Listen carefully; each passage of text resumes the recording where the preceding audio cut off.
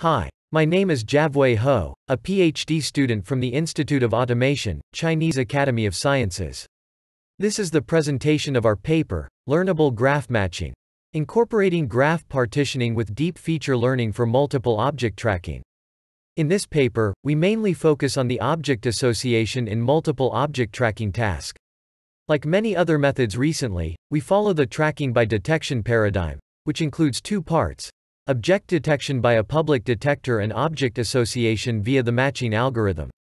We find some points still worth studying in the current paradigm. First, existing methods mostly ignore the intra-frame context information, which makes the tracker hard to survive in cases like severe occlusion. Second, the end-to-end association methods solely rely on the data fitting power of deep neural networks, while they hardly utilize the advantage of optimization-based assignment methods.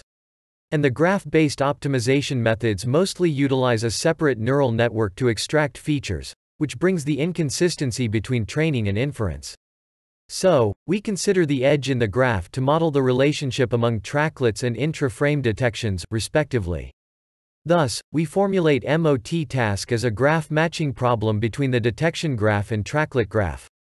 To make the optimization end-to-end differentiable, we relax the original quadratic assignment problem into convex and continuous quadratic programming. Thus, the gradient can be calculated with the help of KKT conditions and implicit function theorem. We evaluate our proposed GMTracker on the MOT challenge benchmark. Our method achieved the state-of-the-art performance in terms of association metrics such as IDF1. Here, we show the difference between deep sort and our graph matching method. In deep sort, Hungarian algorithm is used to do the bipartite matching. However, in graph matching, as we model the intra-graph relationship on the edge, we formulate the second-order edge-to-edge matching cost. In the highly occluded scene, we expect a more robust matching. We demonstrate the tracking results of deep sort and our GMTracker in MOT 1704 video using the public detector DPM. Comparing with deep sort, our method has fewer ID switches. Then, we describe how to formulate MOT as a tracklet to detection graph matching problem and how to relax the original QAP to a convex and continuous QP. First, we construct the detection graph. The vertex feature as the appearance feature and the edge feature as the concatenation of the vertex features. To construct tracklet graph, we average the appearance features of the tracklet as the vertex feature. The original graph matching problem can be defined as a QAP mathematically. The optimization objective is to minimize the edge-to-edge cost and the vertex-to-vertex cost, corresponding to two terms in the equation.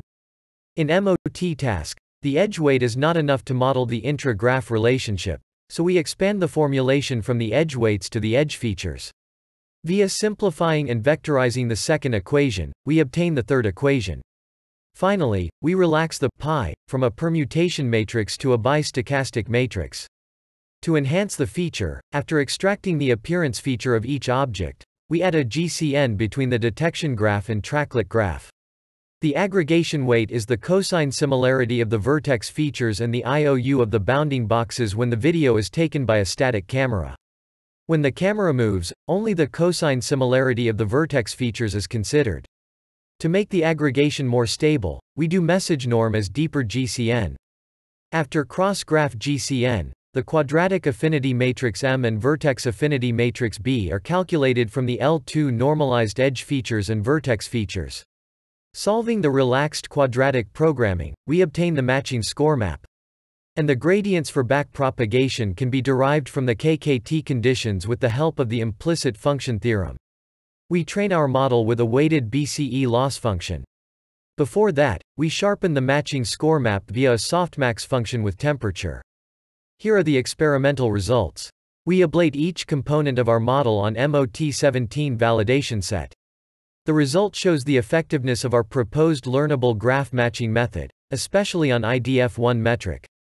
Then, we discuss some details, such as the consistency of training and inference, the intra-tracklet feature aggregation methods, and the influence of when we delete the lost tracklets, called max age. The comparison with other state-of-the-art methods also shows we have better association performance, no matter under the online setting or offline setting. Thanks for your listening.